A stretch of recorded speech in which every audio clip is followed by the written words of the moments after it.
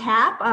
Miles and I were just realizing this is our 5th Nature on Tap, which is really fun. I think we started off the first one. There might have been more staff members than actual participants. So it's really great that we've gotten such a big crowd.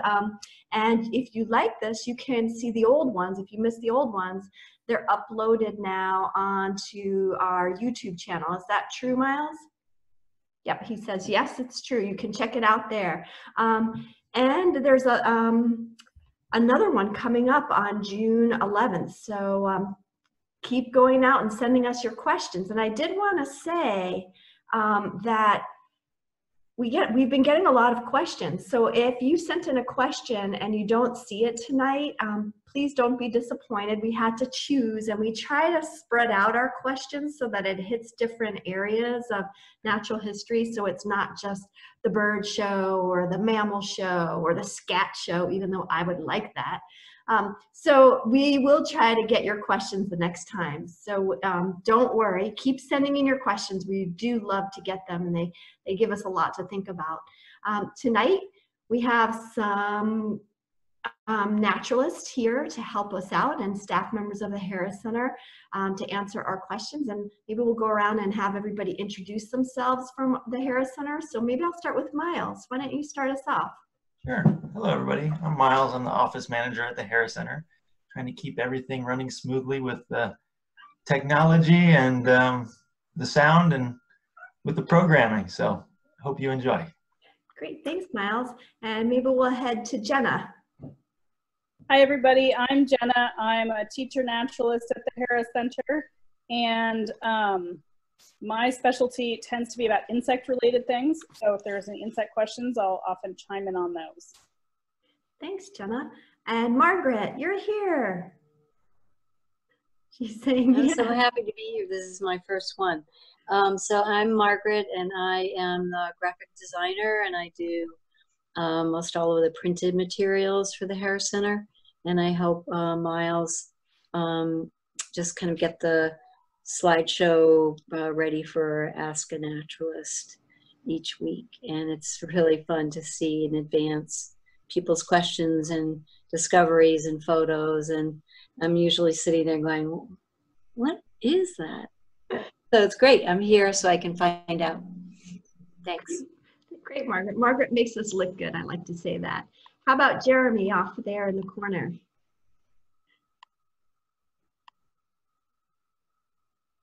All right, sometimes my space bar doesn't unmute. Hi, I'm Jeremy. I'm the director at the Harris Center, which means I herd cats pretty unsuccessfully. And I come to these so that I can answer some questions about trees if I can.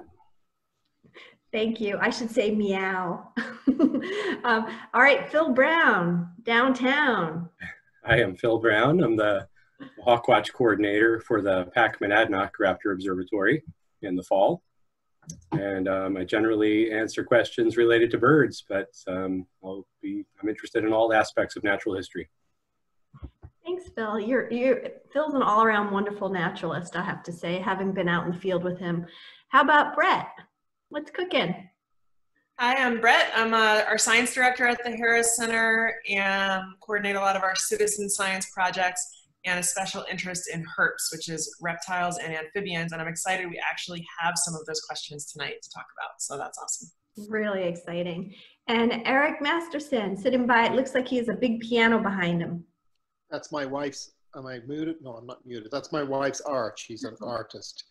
I'm Eric, and my thing, I'm a bird guy too, and I don't think there are any bird questions tonight, so I'm excited just to listen. I did submit a question for Brett, though. Ooh, how exciting. That's great. And I'm Susie Spickle. I'm the Community Programs Director, and my specialty, some people like to call me the Princess of Poop. I do love scat, and I love mammals. So I think we might be ready to start. Miles, what have you got in store for us?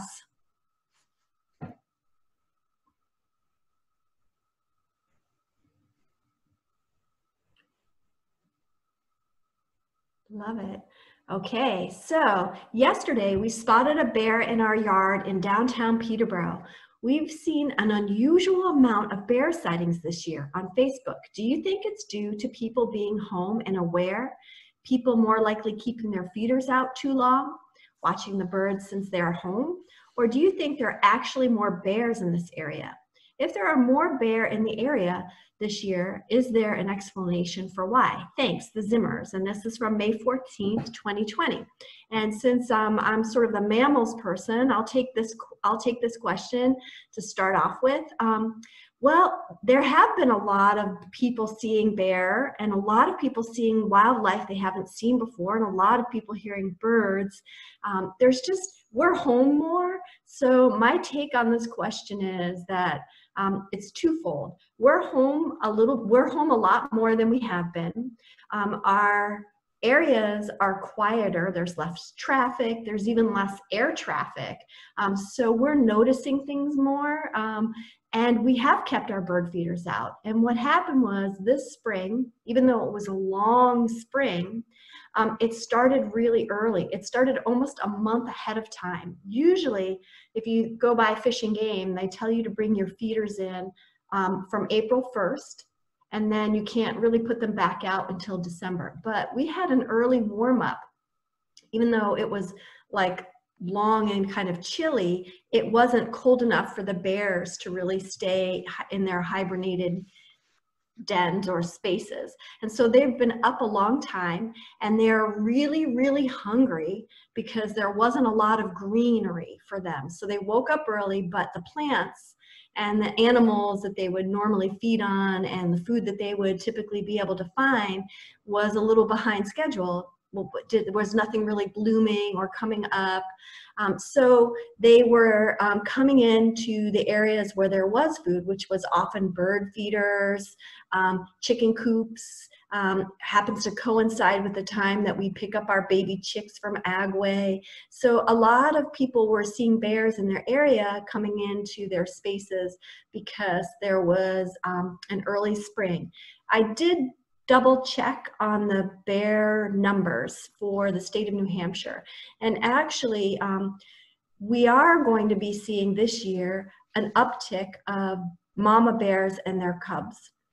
That's because in the past few years, since 2018, there was a real big failure of the mass crop. That's acorns and beech nuts and things like that. And that meant a high mortality for bears and a low birth rate for them. And that really lasted 2008, 2019. And did I say 2008? I meant 2018, 2019. And now we had a good mass year this year. So they're expecting, the scientists at Fish and Game are expecting that we'll be seeing some more bears and their cubs. So yeah, there could be more bear, but I think we've just been seeing them more because we're home more, and they woke up early and we've been feeding the birds and things like that. Does anybody on our staff or panel want to add to that? No. All right. Okay, I think we're good to go. Susie, there are a couple of questions on the chat related to bears. Sure, you want to throw them out, Brett? So Miles got a call at the Harris Center today from someone who had a bear eating chickens out of their coop, and she was nervous about walking around her property with so much bear activity and wondering if she should be nervous if they represent a threat to her. Well, that's such a good question. Bears are big, and they're very skittish of humans usually, unless they get kind of used to being fed by them. I would guess what I would say to that, and I did read this from Fish and Game, is when you get your baby chicks, when you get your chicken coop, you should also get an electric fence. That's a really good way of dissuading bears from coming into your chicken area. And that's because they're smart, and if they get a shock, an uncomfortable experience from a bear, from an electric fence, they learn that and they teach their young that, and then they avoid that. And I know that from keeping bees. Sometimes I wouldn't even have my my electric fence plugged in, and I would find bears kind of in our orchard, but not going near the fence because they had associated the electric fence with a painful experience. And we baited the fence too, which sounds a little mean, but we took foil and put peanut butter on the foil. And the bear would nuzzle the foil and it would get a shock. This sounds so bad. A shock through its nose, and its feet are bare. Ha ha, bare feet. Bears have bare feet. So they really get a shock right through them, and it's a really good dissuasion. Should a person be nervous about going out if there's bears around their property? My heart wants to say no. You know, there's very little on record of bear and human, black bear and human problems, but there is some on the record that there have been some encounters. I think I would go out and make a lot of noise. I would invite some friends over with dogs. I would secure my chicken coop with electric fencing around it, and I would kind of leave my smell and mark all around my area and make a lot of noise. So I hope that answered the question. Brett, was there any other ones? One other was, is there a way to tell if a black bear is a male or a female just from looking at them? Well, at this time of the year, many of the females will have their cubs with them. So you will normally see the female and there'll be some cubs near them, although they're really good at kind of hiding the cubs. A lot of times they'll send the cub up a tree. So they might be in your area, but they send them up what they call a babysitting tree. But visually, male black bears are bigger, but really if you're seeing one bear, it's hard to judge. Nothing physically that you can see, really, unless you notice that the female is nursing. Then you can sometimes see that. But that was a good question. And we only have black bears in New Hampshire. All right, I think we're ready. What's next? This is a good question. What's your favorite spring ephemeral? Mine's Stinking Benjamin, a spring ephemeral wildflower. Mine's Stinking Benjamin. All right, Eric, was this Eric Masterson or anonymous Eric? Yeah, different Eric, not me. Might have been Eric Aldrich. I know he loves that one. He loves Stinking Benjamin. And Brett, you took such a beautiful picture of one of these. Do you want to talk a little bit about Stinking Benjamin? Sure. We don't have a picture of that one, unfortunately, maybe unless Miles can pull it up quick, but they're also known as red trillium. And they're probably, I think, the most easily recognized spring wildflower we have because they have the trillium, it means three. So they've got 3 petals and 3 leaves, and they are often found along stone walls and roadsides and all throughout the woods, and they're pretty widespread. So I feel like because they're easy to identify and they're so beautiful and red, people notice them a lot. The name Stinking Benjamin comes from their scent, which is, I believe, designed to attract carrion flies, which are their pollinators. I think they're also pollinated by ants, but they want to smell like carrion for the insects that might be attracted to that. And so they look beautiful, but they don't smell beautiful. Yeah, and I think I read too that part of the reason they have that stinking odor is they bloom before many of our native bees are out. So they need another way to get pollinated, and their choice is ants and carrion flies, and they do stink. All right, so we took a little survey here. Brett, tell us about your favorite one. I love bloodroot. That's this this flower, these white petals, and when it first is coming up, there's a single leaf that's often wrapped around the flower. This is, other than coltsfoot, is usually the very first one I see each year. There's a spot I go to in Keene near the Ashwellet River that has a really amazing hillside of bloodroot. And I just think that they're beautiful, and I love that they come out so early. And I believe their name comes from medicinal use, I think, and also their roots are really red. If you pull them up, they kind of look bloody, I believe. But I just think that they're beautiful, and I think it's amazing that something is blooming as early in the year as these guys are. They're up in kind of early mid-April in some spots. Cool. Yeah, Miles is inviting everybody, if you want to chat your favorite ephemeral wildflower in the chat, that would be really cool. Miles, tell us about yours. So pink lady slipper, it looks like it should be in the tropics, but it's up here in New England. It's an orchid, and it's pollinated by bees, and it hasn't come out yet this year. I think it's late June, early July is when it's blooming, but I think it's pretty incredible. It's an amazing looking flower. Yeah, it does. It looks, I've heard it called moccasin flower too. It looks like a moccasin. And I just read that they have an association with a certain fungus because their seed doesn't have any, doesn't have like an embryo it doesn't have to feed it, doesn't have like a yolk to feed it, or a cotyledon or whatever it's called. So they depend on this fungus to give them nutrients. And then once it becomes the trillium gives back to the fungus and provides the fungus with nutrients as an adult. So it's a really, really cool relationship for that orchid. And I guess that's true for most orchids. They don't, their seeds are come out and they don't have that covering that gives them the food. Cool. All right. Hey, Susie, before you go on, I have something to add. Yeah. So a couple people mentioned ants as pollinators of trillium.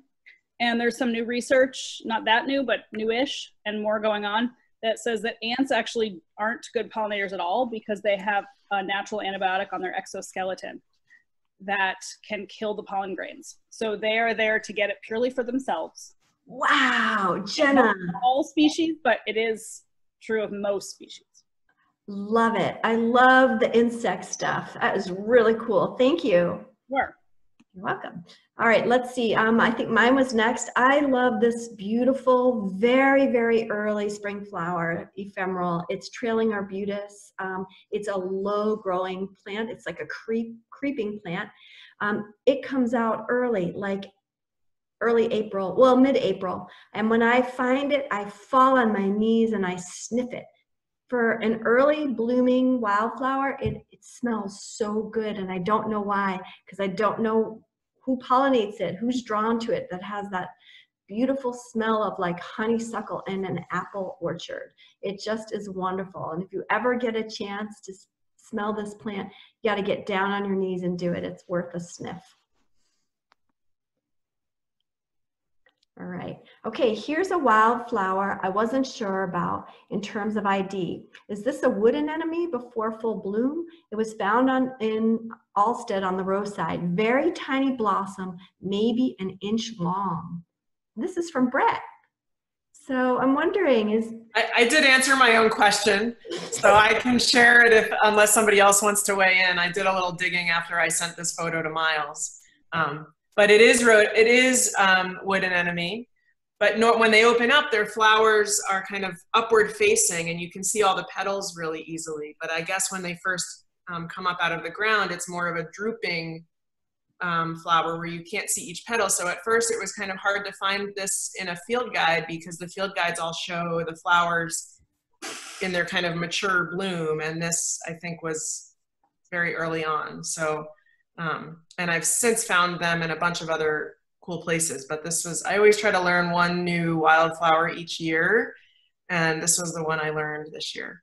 that's really cool. Is there anybody, any of the other naturalists who want to share anything from Phil? I know you pay attention to wildflowers too. Is there anything you want to add, or tell us what your favorite wildflower is? I'll put you on the spot. Well, I would probably agree with Brett that the bloodroot is a special one for me. So I've only seen one so far this year, unfortunately, since we don't really live in a very enriched area locally. But there's one growing in our backyard, so I didn't see it flower, but I'm seeing its leaf. So I'll have to settle with that. That's exciting. Well, all right, maybe next year. Okay, how long do water lilies live? And Jeremy, is this from Jeremy? What? Jeremy Wilson, is this your question? Well, that's my foot in a picture asking, what is this thing that my foot is next to? I'm on a remnants, not remnants, but a sort of active area where I'm trying to manage a beaver issue and constantly cleaning out some drainage. And the beavers are sort of running out of sticks, and they're starting to bring in these alien looking things. And this isn't a very good picture of one because they get much bigger than this. So sometimes they're They're, you know, as thick as my arm and probably 5 feet long. And they've got these kind of eyes in them, and they just are the most alien looking things. And I wondered who knew what these were, although I can tell people what they are if they have questions. Wow. Does anybody have anything they want to add to this? I had no idea. I didn't know what it was. I thought it was some weird scat that I couldn't identify. Any additional comments? No. So one can imagine that it has something to do with water lilies, since that's in the question there. But so this pond is full of yellow flowered water lilies. Is that spatterdock? Is that right? Splatterdock? I think that's the name of them, or one of the names of them. The yellow flowers on the water lilies, and this is the rhizome from those, and they're perennials. And so as they get older and older, the rhizome just gets bigger and bigger and bigger and bigger, and it's really extraordinary to see these things. And you have no idea what they are until you figure it out. If anyone's dug up a violet rhizome, it's a lot like that, where you can see all these years of the violet and where the scars are from the buds and the stems from the different years show up on them. So it's a lot like that kind of rhizome. Wow. Well, I have to ask you, is that spruce? Is that a spruce bough on top of this beaver lodge too? Yes. Well, 'cause I'll tell you from my view as mammals person or interested in mammals, your job of managing those beavers might be coming to an end. They are really desperate. When beavers are drawn to softwoods like spruce, hemlock, pine, that's showing that they have run out of their preferred food, and they are in kind of dire straits. And I guess that must be true too, because they're using the water lily root on top. So they are probably going to have to move on for a while. So this is good news, Jeremy, because I know you manage that. Have you noticed, just walking around that area, that there isn't really anything left for them to eat? There aren't any hardwood saplings left, but they seem very much to enjoy their spot there and don't seem in any hurry to leave. I'm trying to get them to go across the road, but they haven't been willing to do it yet. Well, good luck. That's good. All right, let's see what our next one is. Oh, this one. Oh, this is so interesting. This photo was taken after all the ice had melted. Our dog disrupted some of the detritus on the edge of the pond. A bubble arose that burst into a rainbow of colors and then spread out like an oil slick. Was that from some decomposition during the winter? Any ideas? Any ideas out there?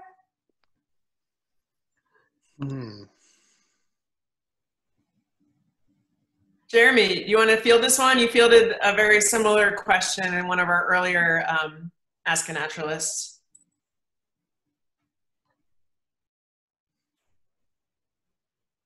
Sure. So I think it's just natural oils in the decomposition of the material that's in the swamp that they're looking at. Sorry, I'm having some computer issues here. Brett, can you take over for a second? Because I've got to change my video around.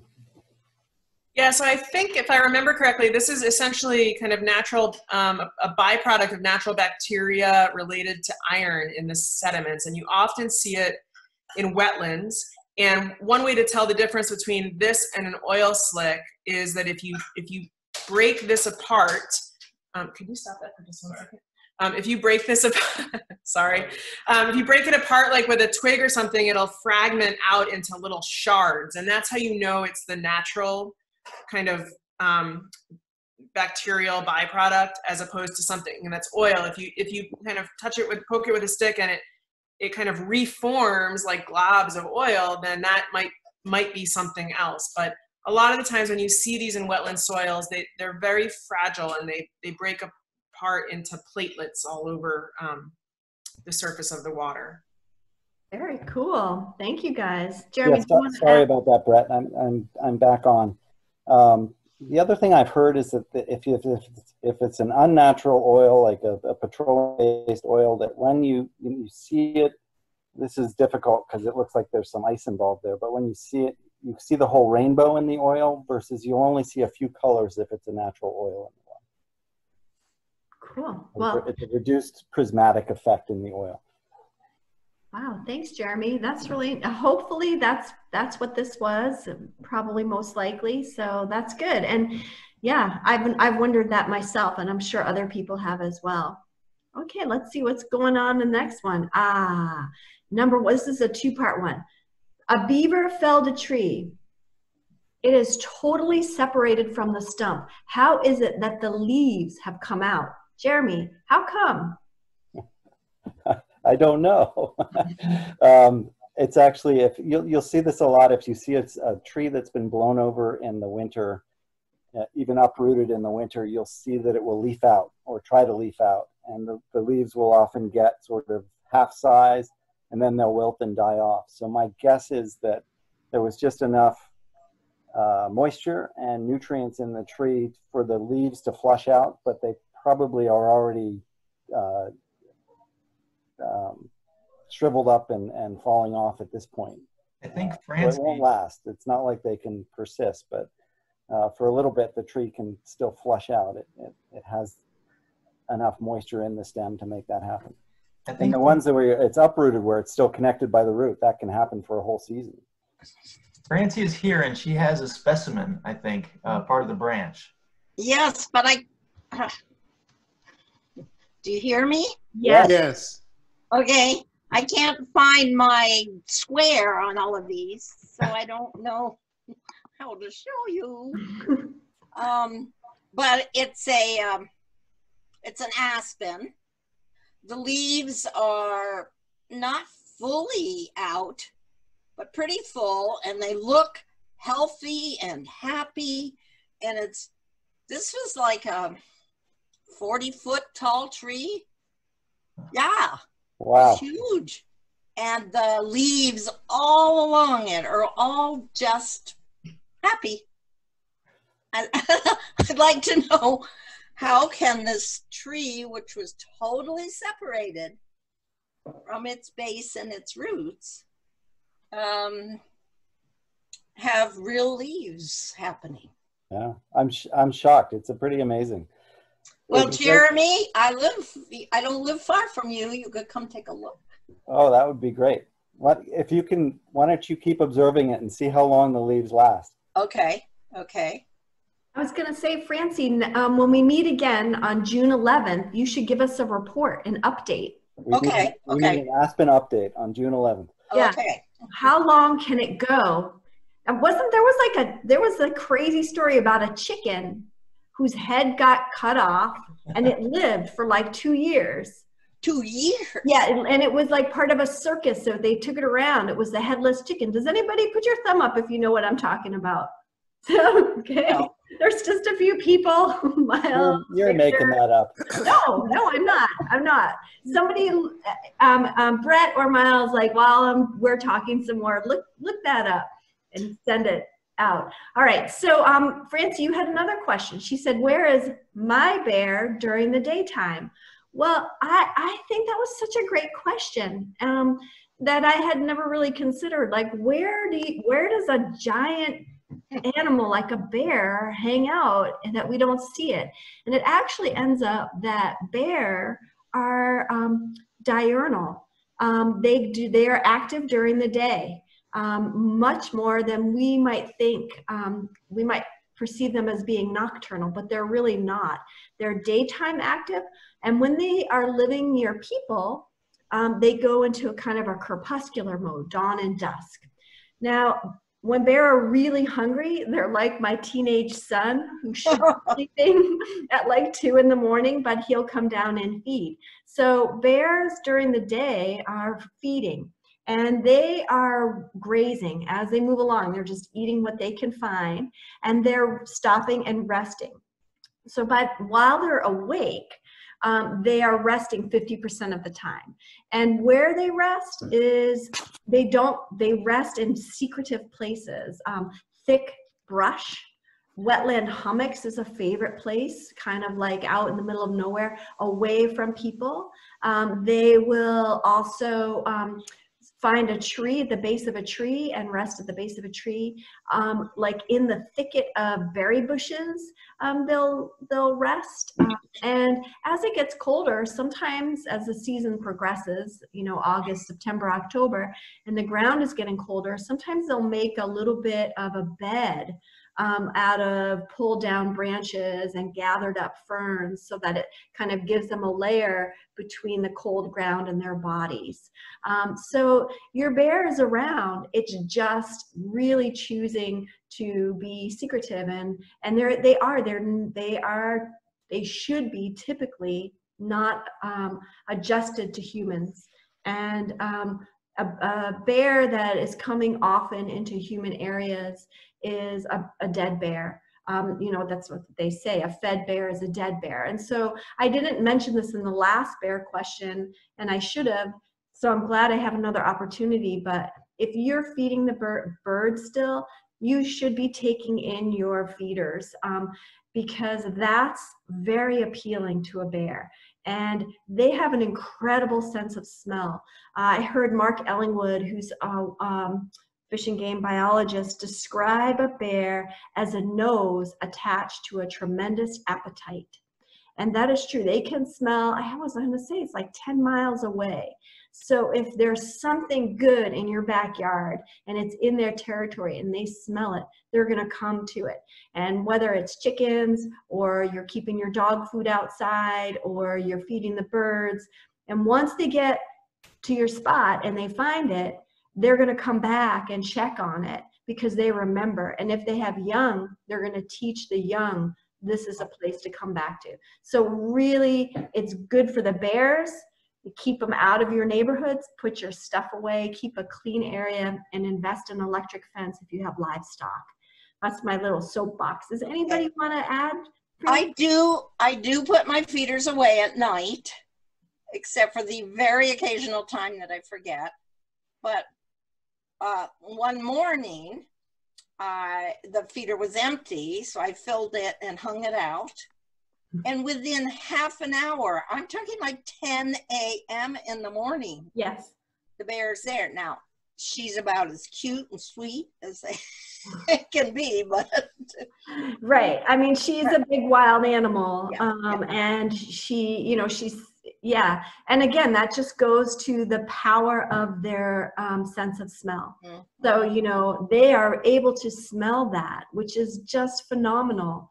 Like, oh, Francie's feeding the birds, let's head over there. So it's really, I know it's hard to remember if you are feeding the birds to take your feeders in, but definitely try.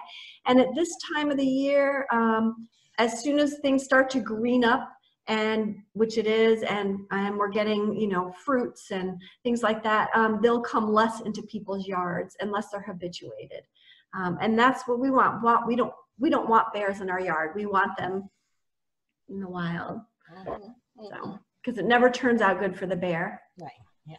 Right. All right, let's see what's next.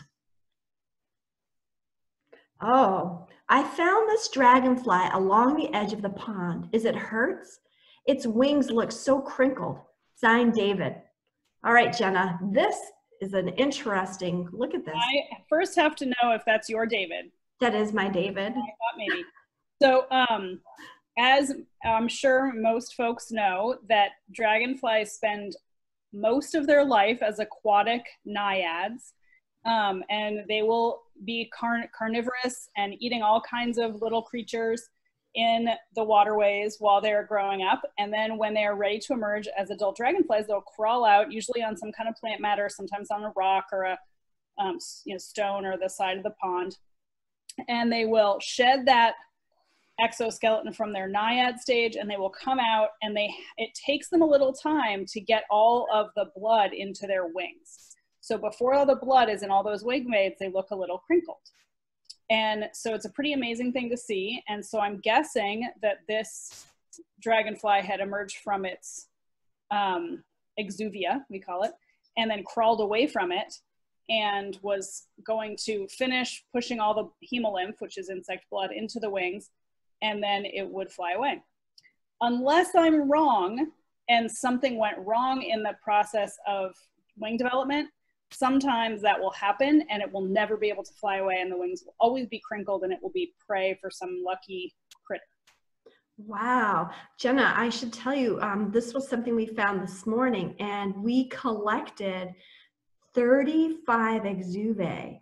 Wow. They were just all over the edge, and they were all the same species, and I'm thinking it's this dragonfly, and so that's really neat. Yeah, so they all tend to, because their adult stage is so short, it's only, you know, depending on the species and the temperature, it'll only be around for a few weeks. They really need to time their emergence so that when they emerge, there's a male or a female for them to mate with. So they tend to emerge one species all within a few days' time. Can you just talk briefly about the dragonfly mating wheel? Oh, sure. What I'm talking about. Yeah, so you've probably have all seen two dragonflies attached to each other. Dragonflies are a really, really ancient insect. They've been relatively unchanged on the planet for a very, very, very long time, millions and millions of years. They were much larger millions and millions of years ago, but other than that, they haven't changed too much. And the reason I mention that is because they're one of the insects that does not have internal fertilization, because they had not gotten that far yet. So, so the female needs to collect the male's like packet of sperm called a spermatophore. And so he will place it on her body, on her thorax, and then grasp her, and she will have to reach and grab it. So it's like they get attached in this way. I don't know if I explained that very well. I wish we had a picture. But so it's not internal fertilization, and then they'll stay together for a little while. Often he will stay with her and just hold on to the back of her neck with he has these little graspers. And he'll hold on to her so that he can stay with her while she goes and deposits her eggs, so that no other male can come along. Because if another male comes along and he has let go, that other male can actually reach inside the female, take out the sperm that she just grabbed from the male number one, and then the second male will be the one that fathers the next generation. So that first male wants to stick with her while she deposits the eggs, and then he'll let go. So wow. It really depends on the species, how long they'll stay together. But oh, look. Oh, Miles, you are awesome. Look at that. That was fast. Okay, so what we see here is the one that's on the bottom, I guess we'll say, with the wings pointing down. That's going to be the female. And you can tell that because the male is grasping onto the back of her head, which at times can actually damage her eyes. And he's holding on tight. He put the packet of sperm on his thorax, and she's reaching around to get it. Wow. And she'll sort of like scoop it into her cloaca, and then she will, you know, in a short order, have fertilized eggs. So if he were to let go too soon, another male could come, and I've never seen it happen, so I don't really understand the gymnastics of it, how he would scoop out the spermatophore, but apparently it happens. There's a little flagella, which I actually spent a good amount of time Googling once because I wanted to know what it looked like, how the male could possibly scoop out the previous male spermatophore, but it's true. Wow, that is really fascinating. Thank you, Jenna. That was a little sidetrack, but it was so. Yeah, sorry about that. And Miles, thank you for the great photo. Yeah, that's great. Wow, oh, so exciting. Okay, let's see what we have next. Oh, whoa, I'm on. This is my cup of tea. I'm sending these photos for identification by a naturalist. Would love to know what I'm seeing. Thank you. What finds? These are so exciting. I mean, the one that looks like a ripped up cat toy, kind of with fur. Yes, that's the one. That's actually a piece of fur from something that has eaten it and just left the skin and a little bit of fur. And you can find these, and if you have a dog, my dog finds these things and she loves them. And looking at that with the white fur, it makes me think of maybe snowshoe hare. Or I would have to know when this was found, because if it was found like in April, could have been snowshoe hare, or could be something with more of a white, like a white belly, like a weasel, but that's just a scrap of fur. And what's really cool about it is it's really uncommon to find, oh, Judy says, yeah, early April. It's really uncommon to find a kill site. I spend a lot of time in the woods, and maybe 3 times in my life I've come across a spot where a mammal has been killed by something, and there's evidence of it, like, you know, a deer, something big usually. But when you find a scrap like this, this is the food chain in action. You are really seeing kind of the leftover. And most likely this is something that, yeah, got eaten by something bigger. So we don't know what. But Judy, since you're here, are these 2 separate finds? Is this bit of fur in a separate spot from this interesting long scat? Say that again. What do you mean? Did you find these in a similar place, or did you find? I honestly, I'm not sure I can remember. It was the same day. I can say that it was the same walk. But I'm not sure if, I mean, I don't think it was like one after the other. I'm just not sure. I can't remember. That's okay, because this scat, I love it. It's classic. It's a really classic long. Scat. Yes. When you find a scat that's this long, and does everybody see how it's tapered and twisted at the end? Miles is pointing it out. That's very much a key identifier for a canine. And then it's segmented. So Miles, if you could kind of point out the segments kind of right there, it's sort of segmented down and it's long. Now, this is a coyote scat, judging by the size and that twisted end. And it would differ from something like a bobcat, which is also can be quite large of a scat, because bobcats typically won't have this twistedness, and they'll have more of a rounded look to it. Kind of like, think of your cat litter. If you have a cat, and we call them pugs, kind of like little segmented that are sort of rounded and softer.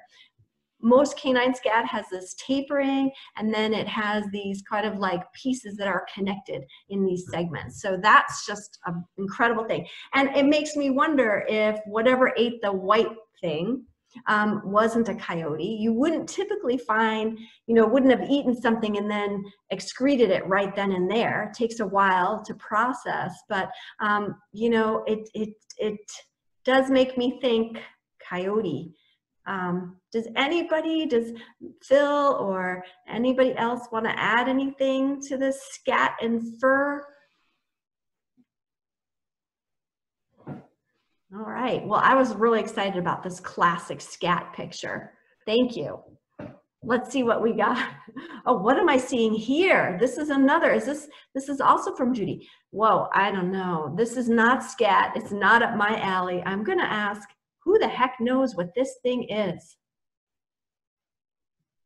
Phil, do you want to take it? Sure, I would take a stab at that. I would call that false hellebore, just as it's leafing out, which is an early stream-side plant that resembles skunk cabbage, but we don't have a lot of skunk cabbage in this area. That would be my guess, just looking at the early stage of it. It has a very ribbed look to it, and it will open up and flower. But at that point, I would guess that was a couple of weeks ago at least, maybe. Judy, is Judy here? She says yes, yes, she's nodding, yes. Okay, yep, so that would be my guess. Was it near a stream? She's nodding, yes. Okay. So guys, I have to concur with Phil. I used to teach at a stream in Chesterfield, and this is exactly what, it was amazing. We'd go back once a week with a class for about 3 weeks in the spring. This is exactly what it looks like. And then by, now it would be fully, it was just amazing, the transformation within a few weeks. So neat. Cool picture. Brett, do you want to add anything? Yeah, because I used to think that this was sprouting skunk cabbage too, but I think they look very different as full-grown plants. So the skunk cabbage really has much wider leaves, but also, as Phil mentioned, the habitat is a really good clue, because I see false hellebore a lot along streams and brooks, and I see skunk cabbage more in kind of flat, low areas that are more swampy, that are not moving water quite as much. So that's a good kind of context clue if you're not sure. Great. Worth mentioning, you shouldn't eat this plant. It is a poisonous, toxic plant to consume. Wow. Wow, good job. Thanks, Phil. Phil, does it smell like, does it have an odor like skunk? I'm not sure. I don't usually break it off because of its toxicity. And you know, skunk cabbage, when they're first coming up, they have that really distinctive red and white looking bloom that kind of looks like rotting meat and smells like rotting meat. And these don't have their blooms until later, which is another clue, I think, of the difference between them. A good question out there. Does anybody know why it's called false hellebore? Is there a true hellebore? Something for us to research more. Maybe we'll get back on that one next time we see everybody. All right, what we got? We got a couple more, oh, I'm attaching a photo that I took on the Hiroshi Trail earlier this week. It shows a strange coloration on the water. Can any of the naturalists explain this? Making my eyes itchy. Does anybody want to go for it? Brett, you probably see a lot of this. I think this is the vernal pool that we have along the Hiroshi Trail, which is a really sweet spot. And this is a really great example of why when we do our vernal pool citizen science projects, one of the reasons we encourage people to go out looking in April and early May, because it's really hard to see beneath the surface of the water to look for amphibian egg masses when the water is completely coated in pollen, which I think is what we're seeing here. And it has this really cool sheen to it that might just be a factor of the light, the way the light was shining. But my guess is that this is just pollen coating the surface of a vernal pool. And Jeremy could probably tell you what species of tree it's from, but I can't. Jeremy? I have no idea. Sort of this, I don't know when this picture was taken, but it's too early. For May 15th. She said May 15th. Oh, so probably oak or red. May 15th. So I probably red maple maybe. Okay, red maple. Wow, good. Wow, that's really neat. Cool. Thank you. Let's see what's next. Oh, I love this, Brett. Oh, this is so exciting. A study came out demonstrating that many species of amphibians biofluoresce, glow, in response to blue and ultraviolet light. So I bought a handheld blue light and gave it a whirl the other night when amphibians were out and about.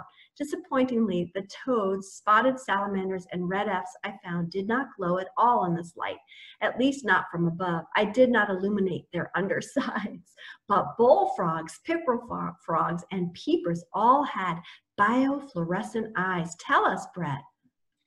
Yeah, I just thought this was so cool. So this study came out a few months ago that some researchers in Minnesota looked at 32 different species of amphibian and found that all of them fluoresced in some way in response to blue or ultraviolet light. So biofluorescence is different than bioluminescence, which we're probably more familiar with. So bioluminescence is kind of that glow you see with fireflies, or sometimes there's bioluminescent algae in the ocean. That's kind of a chemical reaction that produces glowing light. This is different. This is a reaction that happens in response to being bathed in this case, blue light or ultraviolet light, where they absorb that and then re-emit it at a different wavelength. I just learned all this. This is like physics that's a little bit beyond me, but I've been digging into this. So this study looked at 32 different species of amphibians in different life phases, so tadpoles all the way through to adulthood, and found that they all glowed in some way, although it varied depending on the species. So some of them, and the part of their body that glowed also varied depending on the species. So some of them, their bones glowed. They could see their bones kind of glowing through their skin. Some of them, it was just their cloaca, which is the opening where, urine and also eggs and sperm come out. So interestingly, they did look at some of the species that I looked at and found different things than I found. I didn't really do a study and I wasn't using the same wavelength light that they were, but I bought this blue light that recommended by Sam Jaffe of the Caterpillar Lab, because there's a whole bunch of caterpillars that biofluoresce, and he uses these lights to go out at night to search for caterpillars because it makes them much easier to see. They're very well camouflaged otherwise. So I bought one and I grabbed it and I shined it on all the different amphibians I found. On the night of May 15th, we had this like really humid, we had a huge thunderstorm roll through, and then it was just wet and humid out. And it was so cool to see the way their eyes responded. And this is a really new area of research, so people don't really know. The scientists are kind of still theorizing why. They think it may have to do with communication, that these species are active at times of lower light when blue light is more prevalent in the environment, and so it may help them see each other. It may also help them with predation or evading predation. There's a lot of questions that are unknown yet, but I just thought it was that is so really fascinating to go out and see our species that we see every day in a whole new light, you know, pun intended. But so and these guys, only their eyes glowed. And the spotted, I didn't pick up the spotted salamanders and shine on their cloaca or their toes or anything, which is what these researchers did. So they may shine or glow in other ways. Great. But I just thought it was really cool. I wanted to share it. Thank you. There were some questions about the equipment you had, and Brett, just give us a quick rundown on what frogs people are likely hearing now. So right now, what we were hearing are great tree frogs, or kind of that really loud trill. We're hearing toads, which is like a really extended, like 30-second trill where they don't even catch a breath. Pickerel frogs sound so cool. They sound to me kind of like growling or like running your fingers along a comb. And I heard them calling this night, but I haven't heard them a whole lot since. I think they needed the warm weather. They probably were calling the last few nights.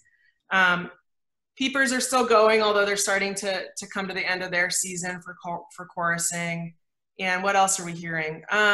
Green frogs are just starting.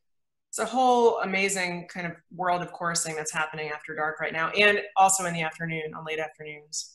Great. Thank you so much. That was really neat. And I love that you were experimenting with the blue light. I think that's just so exciting. Next time I want to come check it out. Yeah, I'm definitely going to do more of this for sure. Oh, green snake sunning itself at Robb Reservoir today. How common are they in this area? So I think this is a question probably for me, although Phil, I bet, could answer it too.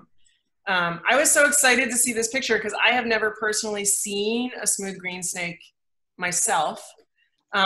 They're not necessarily rare, but they are secretive. And so they're not often seen, and they're considered a species of high conservation concern in the Northeast. They're largely dependent on pastures and meadows and really open areas. So as those have declined on the landscape, it's theorized that these snakes have also declined. I found a really cool thing I wanted to share, a record of this from a professor of science at Keene Teachers College. So way back when Keene State College was a teachers college, who wrote that these snakes have been reported at the tree line on Mount Monadnock, on top of Mount Stinson in the Whites, and at the tree line next to the Cog Railroad going up Mount Washington. So they also are kind of these high elevation snakes, so they can be, but they're one of the ones that I would suggest, if you see them and you're able to get a picture, to send it into Fish and Game through their New Hampshire Wildlife Sightings database, because they're not widespread and they're not often seen, and having those records could be helpful for the biologists. And one last thing I found out about them that I thought was really cool is that they're an egg-laying snake, but they have one of the shortest incubation periods of any egg-laying snake in the Northeast. So their eggs can hatch in as few as 4 days and up to about 23 days. And part of the reason for this is that the females practice what's called egg retention. So before they lay their eggs, they hold on to them longer than other snakes, and they may go out and bask and kind of help them develop inside their bodies before they lay them, to give them, you know, presumably make them less vulnerable to predation, because eggs of all kinds are really easy pickings for predators. So it's a really cool snake that I've never seen and hope to see one day. That's so cool. That does remind me to give a plug. If you are interested in reptiles, the Harris Center is offering a free online Zoom course on reptiles with John Benjamin, he just is a huge herp fan and really interested, especially in snakes. And you can check it out on our events page of our website, but it starts on June 4th and it's 3 times. So it's June 4th, I gotta check my date, June 11th and June 18th from 3 to 4 in the afternoon. And again, it's free, and John's really wonderful, and he adores snakes. So, and turtles. So if this is interesting to you, check that out. Phil, do you want to add anything about green snakes?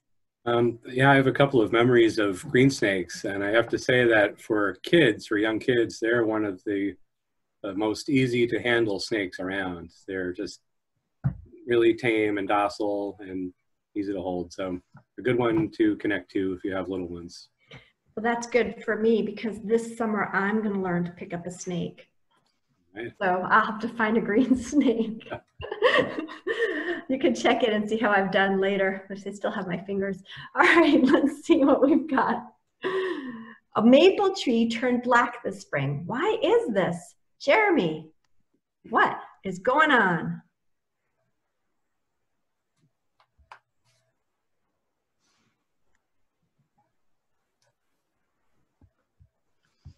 Seems okay. I'm having screen problems again. I think this is a question from Jim, and I've seen maples with black bark like that before, and I've always associated it with a mold. So it's kind of a sooty black mold that forms on the tree. And I asked Karen Bennett and Steve Roberge, who are with New Hampshire Cooperative Extension, what this might be. And so their 2 responses are this. So Karen says, pretty common to see black sooty mold-like coloring on sugar maple bark, though I don't think I've seen this happen in one season, but haven't really looked. And she says she went to Mr. Google, and this is what he said: blackening on the lower bowl of sugar maples is due to a fungus complex that includes fumago species and Pulilaria pulennis, plus several others as yet unidentified fungal species growing together on the bark surface. And then Steve added that I agree with Karen, sapsucker, squirrel, and winter damage can cause the trees to weep during the spring months, same dynamics as sap production for sugaring, and cover the stems with a sugary sap, which turns out to be a great habitat for mold growth. He says we see the same mold growing in the plastic sap tanks at the end of the season, but not a problem for the tree. Thank you, Jeremy. I'm sorry about my dog barking in the middle of that. Let's see what we got on the next one. Oh yeah, this is good. Starting to see turtles along the road. What should I do if I see one? This is so timely. And Brett wrote a fabulous article that was in the Monadnock Ledger on kind of turtle time. If you haven't seen it, you can check it out online. And I think we'll try and put it up on our website. Maybe we already have. Brett, want to take this one? Tell us what should we do? Yeah, so I took this picture, and in fact, in this case, what you should do is nothing, because this turtle was nesting on the side of the road, and when they're nesting, you should leave them alone. However, many of them are crossing roads. These basically starting in mid-May and going through early July, the vast majority of the turtles who are crossing roads are females, and they're searching for nesting sites. So they need loose, sandy soil. They dig cavities and lay their eggs in them. And in this day and age, this means roadsides, sandy roadsides. And so it's very common to see turtles on roads. If they're laying nests in the road shoulder, the best thing to do is to leave them be.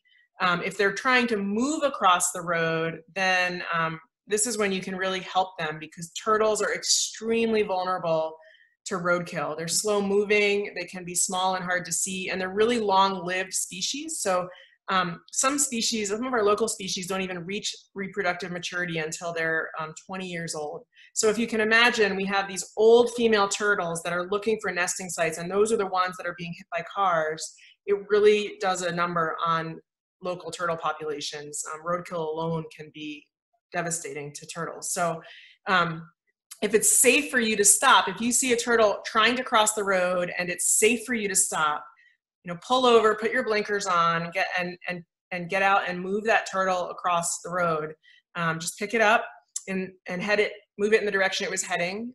For wood turtles like this one or painted turtles, it's pretty easy. You just pick them up around their shell and move them.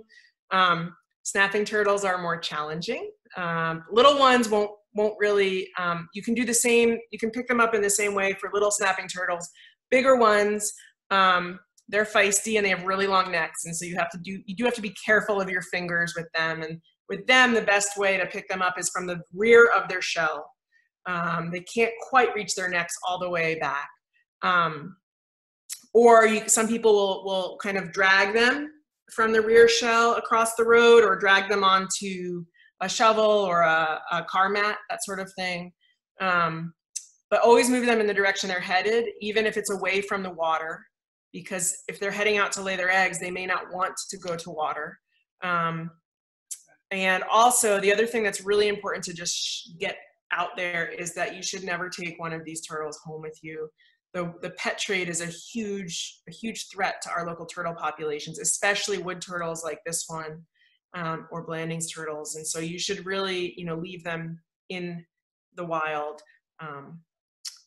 So what I do this time of year, the vast majority of painted turtle and snapping turtle nests happen within 100 feet of the water.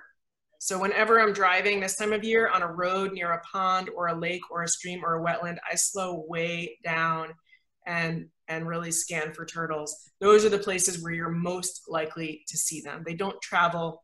Wood turtles travel a little further. They can really move through the woods several miles, but most other turtle species stay close to water. So that's when you really want to be on alert. Great, thank you, Brett. That was so helpful. And that is definitely this time of the year. This is what we're going to be seeing if we haven't already started seeing it. That's great. And I think, was that our last slide, Miles? Yes, I want to thank everybody for coming out for Ask a Naturalist, and to remind you to send in your sightings. We have another one coming up on June 11th, same time. And tell your friends if they see something. We love getting them. It makes our day. At the end of these, we always, even as a naturalist, we feel like we've learned something new, which is so exciting. So thank you to everybody, and thank you for Miles for setting everything up. You did a great job on all the technical stuff, and yeah, thanks for showing up and being interested in nature, and thanks to our naturalists. Bye everybody, good night.